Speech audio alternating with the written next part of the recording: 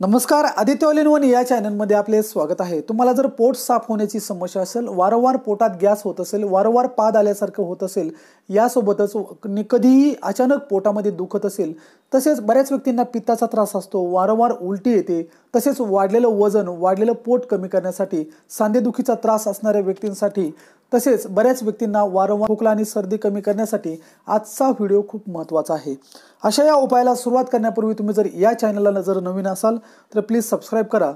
मित्रांनो, हाच आपल्याला उपाय का करायचा आहे तर मित्रांनो, या उपायासाठी आपल्याला लागणार आहे फक्त घरामध्ये असणारा ओवा। या ओव्यासोबत काही पदार्थ लागणार आहेत, ते पुढे पाहणारच आहोत। परंतु मित्रांनो, हा ओवाच का वापरायचा तर हा मसाल्यातील एक महत्त्वाचा पदार्थ आहे। हा ओवा पाचक असतो आणि ओवा चवीला तिखट, कडवट आणि आंबट असतो। अशा या ओव्यामध्ये लोह, कॅल्शियम, पोटॅशियम, आयोडीन यासोबतच कॅरोटीन असते। यामध्ये अजून फायबर, कार्बोहायड्रेट, प्रोटीन्सचंही प्रमाण भरपूर असतं। तसेच ओव्यामध्ये थायमॉल, जंतुनाशक, वातावरण शुद्ध होते। मित्रांनो, ज्यांना वारंवार सर्दी होते अशा व्यक्तीने जर तुम्ही तव्यावरती जर ओवाची पुरचुंडी केली, ती जर तव्यावरती थोडी गरम केली, त्याचा जरी नुसता वास जरी घेतला तर नाक कोंदलेलं, चोंदलेलं नाक याने लगेच मोकळं होतं। यासोबतच तीच पुरचुंडी जर तुम्ही तुमच्या गुडघेदुखीवरती किंवा ज्या ठिकाणी सूज आलेला आहे त्या ठिकाणी जर गरम शेक दिला तर याने लगेच असणारा त्रास कमी व्हायला लगेच मदत होते। तुम्हाला जर वारंवार खोकला होत असेल तर अशा व्यक्तीने फक्त चिमूटभर ओवा आणि थोडंसं मीठ घ्या, तोंडामध्ये ठेवा, थोडं चावून चावून त्याचा रस गिळत राहा।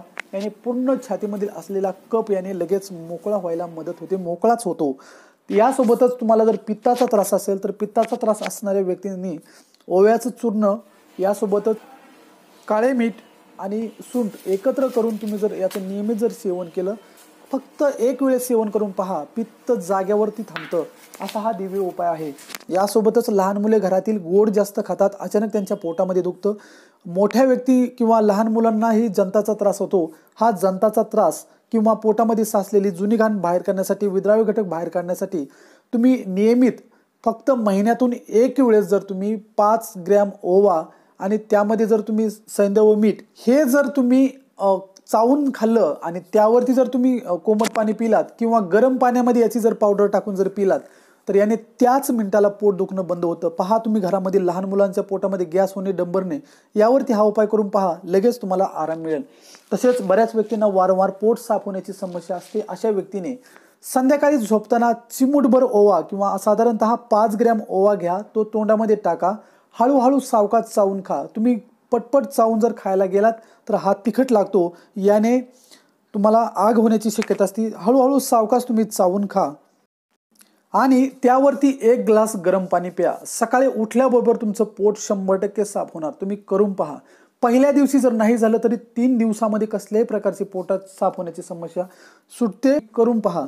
यासोबतच ज्यांचं वजन वाढलेलं आहे, पोट वाढलेलं आहे, अशा व्यक्तीने जर नियमित जर तुम्ही हा ओवा रात्री झोपताना 1 चमचा ओवा घ्यायची, त्याची पावडर बनवायची, 1 ग्लास पाण्यामध्ये काय करायचं, भिजू ठेवायचं आणि सकाळी उठल्याबरोबर हा जो तुम्ही मिश्रण केलेलं आहे, हे मिश्रण सकाळी उठल्याबरोबर तुम्ही काय करायचं, त्यामध्ये ते गाळून घ्यायचं आणि त्यामध्ये 1 चमचा मध टाकायचा आणि हे सकाळी उठल्याबरोबर रिकामी पोटी प्यायचं। याचा चांगला रिझल्ट आहे। बऱ्याच व्यक्तींचं वजन याने कमी झालेलं आहे। तसेच तुम्हाला जर मूळव्याधाचा त्रास असेल तर अशा व्यक्तीने जिरेपूड 1 चमचा आणि त्यामध्ये सैंधव मीठ समप्रमाणात किंवा त्याचा अर्ध घ्या, ताकामध्ये प्या। पहा, तुम्हाला मूळव्याधाला लगेच आराम मिळतो। तुम्ही हा उपाय करून पहा। हा व्हिडिओ आवडल्यास लाईक, शेअर, सबस्क्राइब करा।